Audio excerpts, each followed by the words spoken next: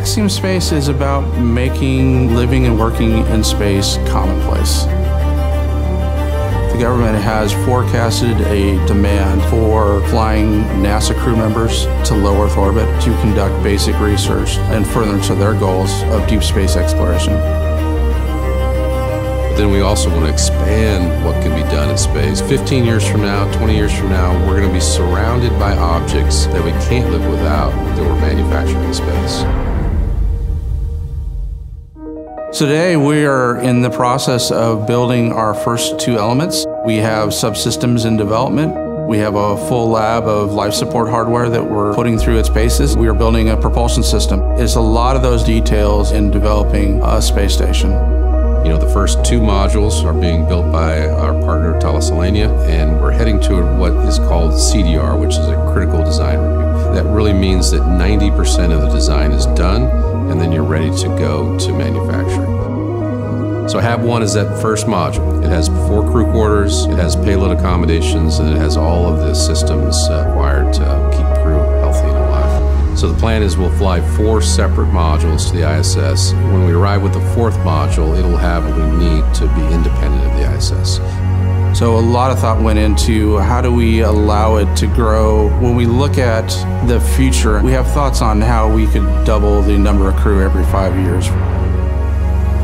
There's a lot of excitement here about the AX-1 mission. Everyone understands that it's a very historic mission. We are just so excited to be part of that and having our people enable this historic moment. The AX-1 mission provides us the opportunity to refine our flight techniques and operations concepts in order to meet the higher complexity of operating a space station in orbit. That moment where we're captured and birthed to the International Space Station will be a moment that defines how we move forward as a species in low Earth orbit. This will be really the first time a fully commercial element has been part of the complex. Axiom Station is going to allow humanity to be a multi-planet species. Orbital Reef is a full-fledged commercial space station.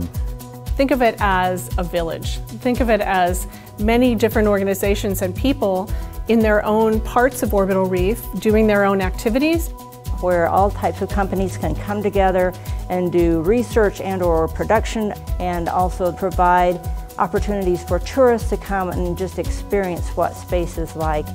It's an ecosystem that will allow ideas to grow, to germinate, whole new fields and areas of economic arena, new science that we can't even imagine now. Orbital Reef starts with 2 strategic partners, Blue Origin and Sierra Space. These two together have the fundamental elements that give us both transportation of cargo and crew and the destination system essentials. In addition, we have a set of expert teammates, which includes Boeing, who will be developing our research module. We'll be providing crew and cargo transportation with the Starliner, and when the Orbital Reef is operational, we'll provide all of the operations and maintenance necessary to sustain the Orbital Reef. Genesis, who are developing the single-person spacecraft for suitless extravehicular activity. ASU is going to bring together this international group of 14 universities to work with Orbital Reef on the ethics and guidelines of research, on how we can bring to bear all of our expertise. And Redwire, who provide in-space manufacturing. Leveraging the microgravity environment to push new science, new discoveries, and new commercial applications.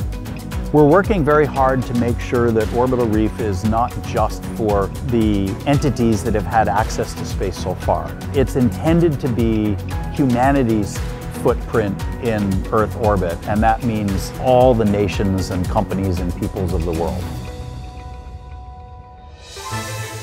I think that Orbital Reef offers us an opportunity at this point in history to really approach the next frontier as humans and to expand beyond the surface of the planet.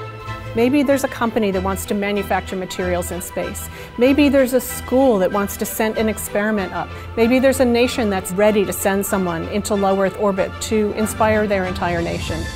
It's limitless, the implications of microgravity research, development, and manufacturing. Every aspect of our life, of industry, of science, will be impacted by the discoveries that we make on Orbital Reef.